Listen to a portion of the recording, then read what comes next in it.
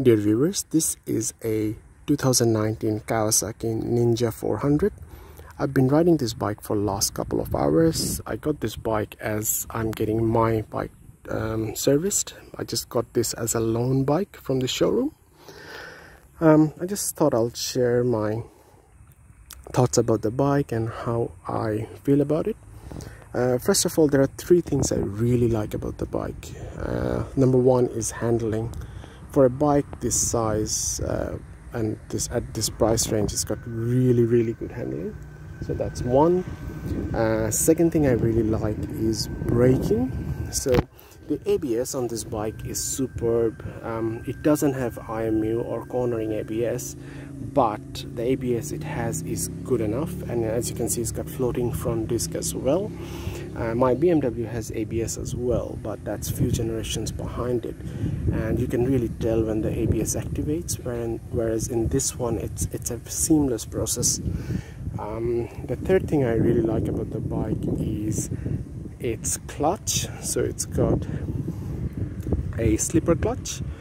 The advantage of that is obviously you can downshift at much higher speed without locking the rear wheels, which is great. What I don't like about the bike is, number one, its power characteristics. So it's got around 38 Newton meters of torque and 40 horsepower. Now 40 horsepower is not bad, but the problem is it comes at around 10,000 RPM. So I managed to reach around 97 kilometers an hour at 10,000 RPM, and at that speed I was really enjoying the bike. And I was in second gear, so the bike was in power band. But the problem is that the power comes too late to enjoy on the road. If it's a cheap drag bike, that's good enough, but on the road it's kind of hard to enjoy. I'll turn the ignition on. As you can see, that's the engine check light, ABS light, that's the neutral sign. It's got a gear indicator, which is great. A clock shows the range, but only once you get going. You can also change that to what the fuel average you're getting. I'm getting 22 km per liter. The engine temperature and the fuel indicator. It also has 2 trip meters as well, which is great. I'll start the bike up. Typical inline to parallel train engine sound, but once you rev it up, I kind of like the sound at higher RPM.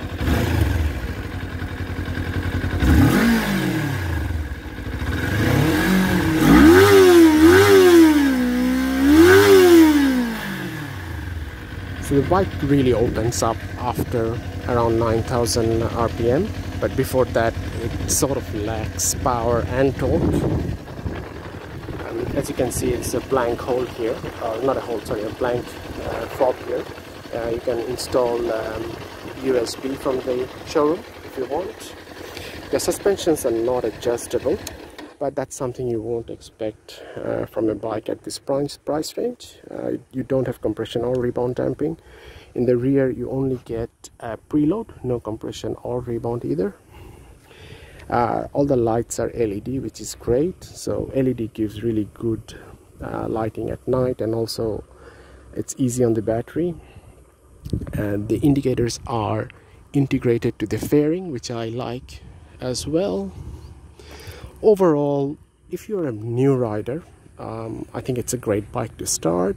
You won't outgrow it quickly because you get so much power at higher RPM. Once you learn to enjoy the power band, you would be able to push the bike pretty hard.